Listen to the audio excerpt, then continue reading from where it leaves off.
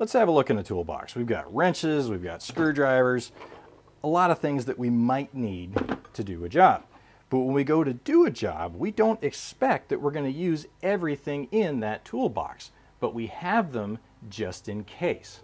Now, why am I talking about this? Well, because on the rain gutter video, there were a number of people in the comments that said, hey, you could have done all that stuff without all that math.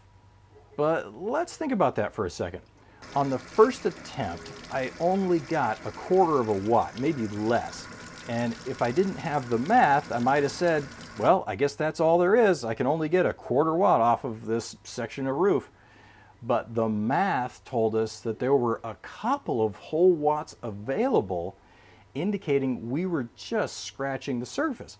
And it made us take a step back and look at the big picture and attack it from a completely different direction, which ended up paying dividends on the next video. Now, I don't like math any more than anybody else. In fact, I have a reputation as an engineer for being critical of other engineers that rely too heavily on it.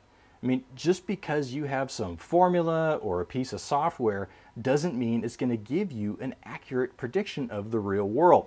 In fact, it frequently doesn't. But most people have the opposite problem.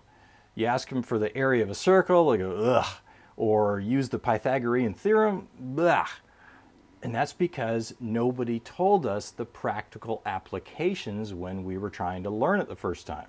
And that's a big part of what my channel is for. I want people to know that a little bit of fabrication and a little bit of math can unlock your universe, allowing you to do anything. So, the next time you see some math, dive in, because trust me, you want that in your toolbox. I'm Quint. Thanks for watching.